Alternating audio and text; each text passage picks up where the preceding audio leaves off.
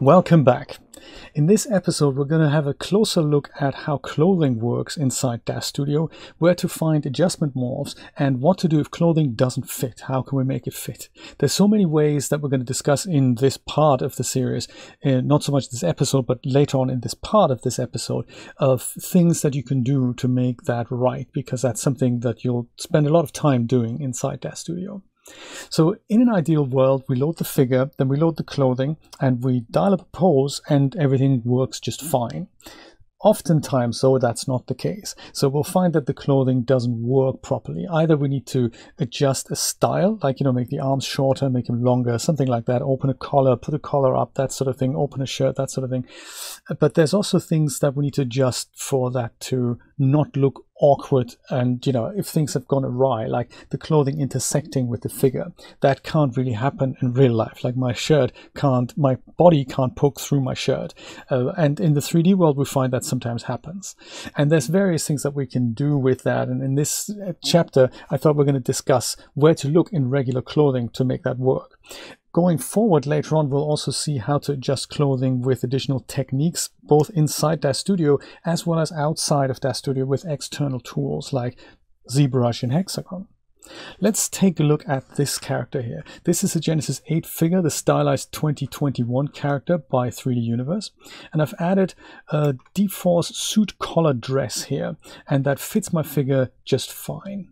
Now, you may have seen this D-Force description on many clothing items. That's actually a clothing simulation that we're going to speak about later, and this dress has it, so I'll just use this as an example in case your clothing doesn't have D-Force, how to deal with it. But if something were to go wrong with this particular dress, I could just use D-Force usually to fix it, but it's a whole nother chapter. Let's go and find a pose for our character just so that we can see what might be happening here. I might go and use these fresh beauty poses here. I'll go in there and pick myself one, perhaps this one. That might be a good example. So this is kind of an extreme-ish pose. So the character, if it's something like a regular standing pose like this, often we find there's not much that we need to fix. Things will just work because Daz Studio is quite clever and will try to load the same pose we have on the character also on the clothing. So under the hood, conforming clothing, which is what this is, has a skeleton that matches the one inside the Genesis figure. So that means if we have a shoulder that is bent like this, then the same shoulder joint is inside the dress, and it will also be bent just like her shoulder is, which is why it fits. On top of that, there's this thing called a smoothing modifier that most clothing items employ, and that is actually a collision detection inside Daz Studio that will tell the smoothing modifier, hey, we have a figure here, please collide with that. You're the clothing, you mustn't go inside the figure, you must always be on the outside. And the smoothing modifier basically calculates that to make sure the clothing stays on the outside. For a while there, that was all we had in Daz Studio, and that leads to clothing that often looks like it kind of hugs the body, and that often looks unnatural. Often it looks great on tight-fitting clothing like t-shirts and trousers, but the clothing doesn't really fall as naturally as it potentially could be, especially on custom characters. And this is what D-Force really alleviates. But we'll talk about D-Force later. Right now, if I have a look at a more extreme pose, like which one did we have here? This one here. And I find, just in case my clothing doesn't work properly, say on the back here, then I can go and drill down in my scene tab here and find my item of clothing. So this is the whole character here. And then in here we have the eyelashes and we have the hair, and we have this one here, which is the MK suit collar dress. The description is going to be different for your clothing item. You might have shoes, you might have trousers, you might have a shirt, you might have something else. So select the item of clothing that needs adjusting, then head over to the parameters tab. And then under the actor tab here, if you open that up, you'll see that there's a lot of options usually. In this case, we have adjustment. Sometimes they're split out into different things. And the adjustment part on this particular item is huge. Some clothing creators have a color coding system like this one here. There's something purple here, and there's also something pink down here. And that usually denotes this is for either a different area or this is some other organizational visual aid for us. So let's have a look here. Let's start at the very top, and this is called Adjust Armpits. So you really have to look into this list and see what's going on. So if I go and left click and drag on that slider, I can see what's happening on my dress, namely this area here is being made a little bit wider. So if I had a pose in which that kind of isn't working well, or if I wanted to adjust that, there's often morph sliders that will make it possible for us to adjust these things. Alt clicking on a slider will reset that. There's another one here for mid back. Let's have a look back. That's probably around here. If I go and left click and drag that, then we can see that my clothing is trying to move something here, and I can adjust it so that it fits my pose and my character in situ. So as I said, luckily, luck would have it, this works quite well. If I wanted to make that a little bit tighter, I can. Usually they can go into both directions, but if after I dial in my pose and I can see something like this, then I know, hey, something isn't right. And this is actually also a good example here. If I go and dial this in, you can see that now my skin is poking through. But if I leave my mouse alone, if I take my finger off the mouse button, you can see that after a second, Daz Studio is trying to undo that. And this is that magic mesh smoothing modifier that is obviously applied on this clothing, which is very nice. And it'll minimize the issue that I had here, right? This is it starting to become problematic. If at 86%, if I leave it like this now, the smoothing modifier can actually get rid of this poke through completely, which is really, really good.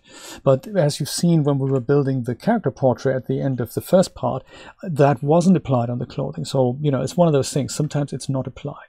In this case, it is applied, and it's actually very helpful. Just as a refresher here, that would have been under general. And then here is mesh smoothing. And these are the parameters that we've adjusted. This is the thing that we've actually added there to the clothing that didn't have it. And then we adjusted these parameters. So if I go back to my adjustments here, and I'll use this mid back as another example, I go and literally crank that down as far as until we're left with some poke through here.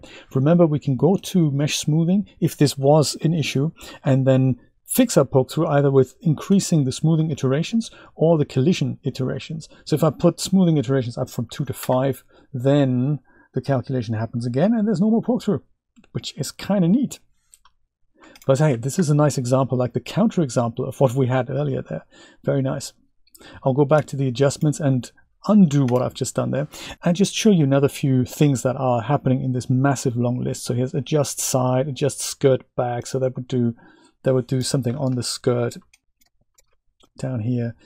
So if you needed to make that a bit wider, you can. And this is especially useful either after you've dialed in a pose, or also after or even before you apply deforce. So just something to keep in mind there. Skirt bottom widen, this is kind of nice. Sometimes there's not just adjustment morphs, there's also style morphs. So like something that this dress doesn't have, but something that a dress could potentially have, is to make it longer or shorter. If you have a skirt and there is an option to literally make you change the style of the item of clothing, that can happen. Further down here, just throat fixer. That's interesting. So you can just go and see what that does. And it is with every item of clothing, you really have to play around with these. You have to, once you get a new item of clothing, which you want to use, you have to look into what the adjustment opportunities are. And the really good ones, they have a lot of them. Oh, I see. This is what the throat will fix then. This is interesting. And also the other way. So if you find that the dress isn't fitting very well here on the back, if you think, yeah, that's a little bit wide, you can literally go in and make that a bit smaller so that it fits the figure in that particular situation better. Hours of fun, but also hours of work. So this is something you shouldn't underestimate. If you have new clothing, take some time aside and just have a look what it has to offer. One thing that you may come across in various iterations here is this thing that they've labeled in a different color here, just expand all. And that's quite nice. So this is, if you left click and drag that, then the whole dress gets seemingly bigger or smaller. And this is kind of nice if you have something like a figure that's a bit bigger than what the dress was intended for. Then you can just go and make this fit a little bit looser. So now it doesn't look like it fits great anymore, but it's a bit of a different style. At the moment we would run deforce later, all these things here on the legs and stuff, this is all going to essentially fall down and use collision detection with the figure to make the whole cloth fall like if it's real life cloth, and that's quite exciting. And expand all is a good tip that you can apply if your conformed deforce clothing isn't quite working out. Make it a bit bigger and then use deforce, and then it's as if she's wearing a dress that's a little bit too big. deforce is a whole other topic that we're going to speak about in the next episode in more detail.